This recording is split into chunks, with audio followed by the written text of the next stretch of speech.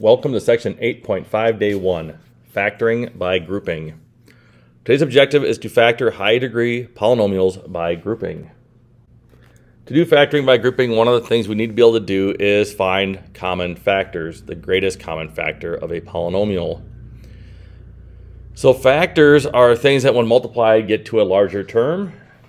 So we're factoring out a GCF, we're going to find the greatest common factor. We want to be able to divide these things out of our terms.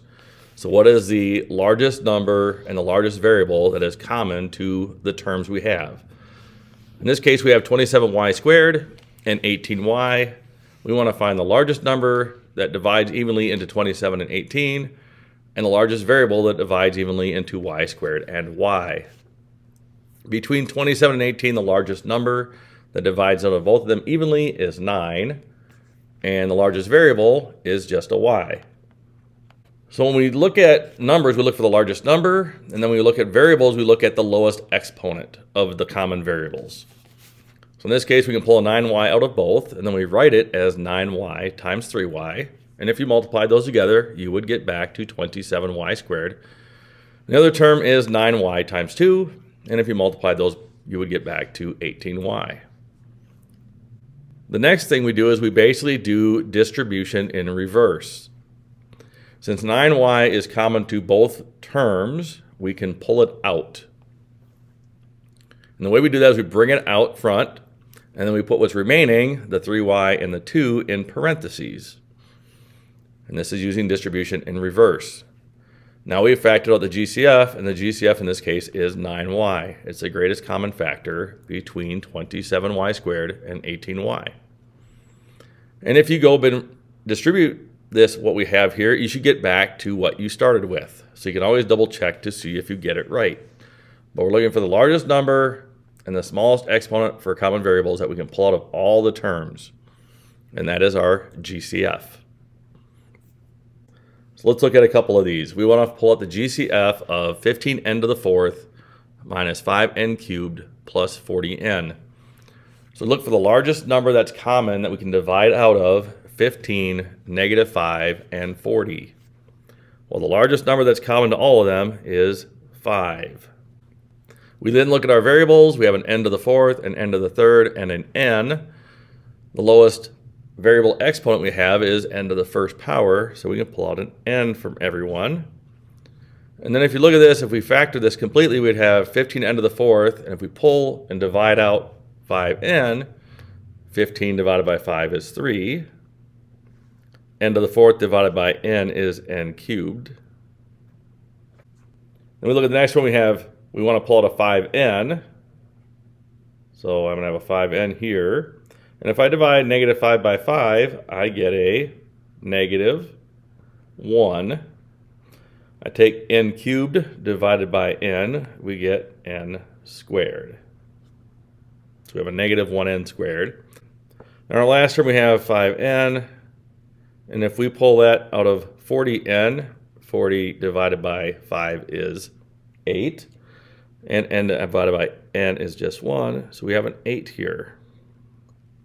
So for our GCF for number 1, the common thing that's for all three terms is a 5n. And then if you look through our terms that are still left in parentheses, a 3n cubed, a negative 1n squared, and 8, there is nothing that's common between all three terms. So we have found the GCF, and the GCF is 5n. All right, for the next one, we have 4x to the fifth plus 12x to the fourth minus 8x squared. We look for the largest number that can divide evenly out of everything. And the largest number that divides evenly out of 4, 12, and 8 is 4. And then we look for the common variable between all three terms that has the lowest exponent, and that would be x squared. And if we divide 4x squared out of 4x to the fifth, 4 divided by 4 is just 1. X to the fifth divided by x squared is x cubed. For our middle term, we're going to pull out that 4x squared again. We divide 12 by 4, we get 3. X to the fourth over x squared is x squared. For our last one, we have the 4x squared we're pulling out again. And if this helps you guys, you can do this. You could write this as over 4x squared over 4x squared. And this might help you see how to pull things out. We have negative 8 over 4. We have a negative 2 left after we divide out the 4. And then x squared over x squared is just 1. So we're left with this. So our GCF for this one is 4x squared. If we were told to factor this, take out the GCF and factor, we would have our 4x squared that's common to all three terms. And then we would have left over inside parentheses would be an x cubed. We have a plus 3x squared. And then we have a minus 2 because of plus and negative 2. This is minus 2 here. And that is our factored form. So if you're told to factor it, you would have what's on the right. If you're just told to find the GCF, we would have 4x squared. So our last one, we're going to look for the GCF, and we're going to factor this one again. We look for a number that's common to all of them. The only thing that's common to all three terms is 1. We don't have to actually write that. We have a y to the 6th, a y to the 4th, and a y squared. The lowest exponent is y squared, so we can factor out a y squared. So I'm going to do this like I did above. If I divide out a y squared, do this a little faster this way sometimes. We have y squared. And then if we divide y to the 6th by y squared, we're left with a y to the 4th. If we take negative 3y 4th over y squared, we're left with a negative 3y squared. If we take 5y squared over y squared, we're just left with 5. So our GCF in this case is y squared. It's something we can pull out every term. And then the factored form would be that y squared multiplied by y to the 4th minus 3y squared plus 5 in parentheses. We'll need to be able to find GCFs to do factoring by grouping. Right here it says factor the 4-term polynomial by grouping. And we have a 3-step process basically of how to do this. So the first step is to group the first and last term. So the first two terms get grouped in one group and the last two terms get grouped in the other. Then secondly, we're going to look at each of the groups separately and find the GCF for each group. So we're going to factor the GCF out of the first two terms and of the last two terms. So between 45z cubed and 20z squared, we can pull out a 5z squared. And between 9z and 4, we can pull out a 1. And this was what happens when you do that. We have the 5z squared that comes out front, and then you have 9z plus 4 in parentheses. You pull out a 1 out of the second group, and you're left with 9z plus 4. What's very important when we factor by grouping is the 9z plus 4 part, the part in parentheses, it must match. This and this have to be the same for you to be able to factor by grouping. If they are not the same, either it's not factorable or you've made a mistake when you found your GCF. So they must match. If they match, we do what we call, again, the reverse distributive property. We can pull out a 9z plus 4 out of both of these groups, and that is one of my factors, one of my binomial factors. Once we pull the 9z plus 4 out, we are left with a 5z squared and a 1. That becomes the second factor group. So 5z plus 1, they come out and form the second factor group, or the second binomial. So we have 5z squared plus 1 multiplied by 9z plus 4. If we were to check this and redistribute or use the FOIL method, we should get back to what we started with, the 45z cubed plus 20z squared plus 9z plus 4. A big key with this when you do factor by grouping, you group the first two terms and the last two terms, find the GCF for each, and then when you find the GCF, you make sure that you have a matching set. In this case, the 9z plus 4 matches 9z plus 4. So we can pull that out as a factor group. And then the 5z squared in this case plus 1 is remaining. It's the other. We're going to do a few of these so you can see how this works. Find the GCF of the first two terms and the GCF of the last two terms for each polynomial. So all we're going to do is practice that first part, finding the GCF of the first two and last two terms. So if you group these and group these, what is the greatest common factor of 12x cubed and 3x squared? The largest number that divides evenly between 12 and 3 is 3. And our lowest exponent of our common variable x is 2, so x squared. That's the GCF for the first group. Then we have 20x and 5. What evenly divides out of both of them? Just 5. Since there is not a variable with the second term, we can only divide each of these by 5. For number 2, again, we're just looking for the GCF of our first group and our last group. When you have a minus sign in between the two middle terms, you have 16r squared minus 9r, you need to make sure when you group, that negative sign goes with the third term. And then you put a plus sign in between. That is very, very important when you have a minus there. That the minus sign goes with the 9 in this case, and then we put a plus between the two groupings. All right, so now we do 2r cubed plus 16r squared. The largest number that goes into both is 2.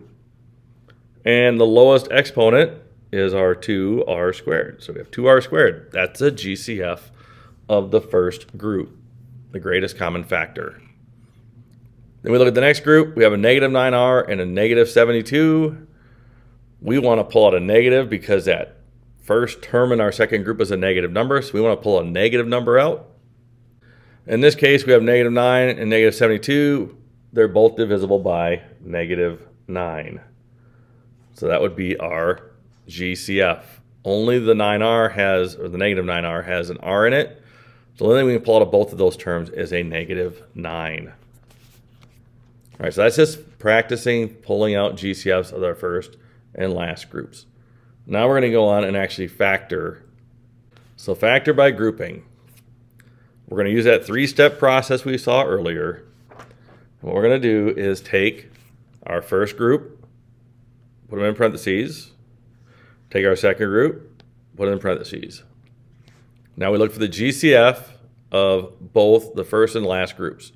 So what's common between 10 and 25 that we can divide out evenly is a 5. And when we can pull out an m cubed and m squared is m squared. And then we're going to have in parentheses what's left over when we divide things out. If we take 10m cubed and divide out 5m squared, and we're dividing, 10 divided by 5 is 2, m cubed divided by m squared is m. Take our second term in our first group, if you divide it by 5m squared, you're left with just 5. 25 over 5 is 5, m squared over m squared cancels out to 1. For our second group, we look for our largest number that goes into 8 and 20. And the largest number divides out evenly is 4. Since we only have an m in the first term, we cannot divide on any m's. In parentheses, 8 divided by 4 is 2. The m stays. And then 20 divided by 4 is 5. All right, so we pulled the GCF out of both groups. Now we need to see if we have a matching parentheses. And we do. 2m plus 5 and 2m plus 5 match. So that is going to be one of our factor groups. And the other one's going to be what's on the outside. This 5m squared plus 4 is our second factor group. So we have 5m squared plus 4 multiplied by 2m plus 5. Remember, when we're factoring, factors are things that multiply together to get to something larger. So these are binomials that are being multiplied together. So there should not be any pluses or minuses between the actual parentheses. So the next one we're going to do, we're going to group again. So we're going to group our first two. We're going to group our second two, make sure that negative sign stays with the 24. That is a very important piece. We look at 64 and 40. We look for the largest number that divides evenly out of both, and it is 8. The lowest exponent on a common variable is d squared. Leaves behind 64 divided by 8 is 8. d cubed over d squared is d. Divide negative 40 by 8, we get negative 5. D squared, if we wrote it over d squared, is just 1, so we have 8d minus 5. Then we're going to, on the second group, since our first term is a negative number, we're going to pull out a negative factor. So what evenly divides out of 24 and 15? The highest number that comes out of both is 3, but we want to pull the negative 3 out. And if we divide this by negative 3 and this by negative 3, we would have an 8. Negative 24 divided by negative 3 is positive 8. So 8d. 15 divided by negative 3 is negative 5. Again, when we do grouping, we need to make sure that our parentheses here match. If they do, they are one of our factor groups, because we're going to undistribute them basically. And the other piece is this 8d squared and the minus 3. They are the second group. So 8d squared minus 3. One of those questions you might have, does it really matter if the 8d squared minus 3 is the first grouping or the second grouping? It does not matter. We usually do put the higher exponent in the group in the first spot, but it does not matter. So you could write this as 8d minus 5 times 8d squared minus 3, and it would be correct. So this is factoring by grouping. We group the first two terms, we group the last two terms, find the GCF for each group. When we pull those out, we want to make sure the parentheses that are remaining match. If they match, that's a factor group. And then the remaining part, the GCFs we pulled out of those two groups, are the second factor group. Here is the last one we're going to do today. This one, you notice, has two different variables, but we use the same process as we would do if there was just one variable. We are still looking for common variables. We still do the numbers the same way. First thing, group. First two, last two. Again, we have a negative in front of the 35. Make sure that negative stays with the 35. We put a plus in between. Now we're going to look for what is the largest number that goes into 30 and 24. It is 6. And then we look at the variables. What is the common variable between end of the fifth and end of the third m? Well, they only have n's in common. Since n is in common, we'll take n and we'll take the lowest exponent, which is 3. So if we divide this by 6n cubed and this by 6n cubed, what's left in parentheses would be 30 divided by 6, which is 5. N to the fifth over n cubed, which is n squared. We have plus 24 divided by 6, which is 4. N to the cubed over n to the cubed cancels out to 1, and we're left with the m. Then we have our plus sign here.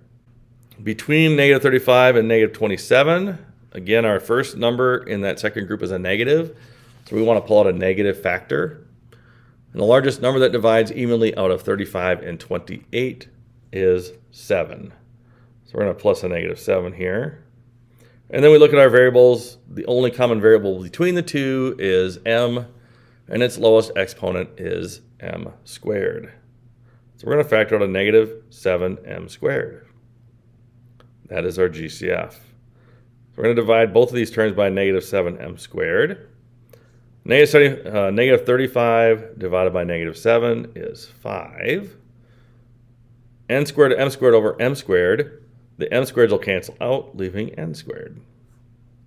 We have negative 28 divided by negative 7. This is a positive 4. And then m cubed over m squared, we are left with an m. We then look to make sure that we have matching parentheses, and we do. We have 5n squared plus 4m. And then on the outside we have, since we're matching, we have these on the outside. They are the second factor group, 6n cubed minus 7m squared. All right, you don't have to show like I did on the top where I'm showing I'm dividing out 6n cubed. If you can see what's going on, you don't need to write that. But if it helps you, do it. Sometimes it helps keep things organized by doing it that way. That is your call, your choice. That is it for section 8.5, day 1. Make sure when you do these, you're showing your work and how you're pulling these GCFs out. Show that you have the common groupings so you can pull that as a factor group. Thank you for watching and have a nice day.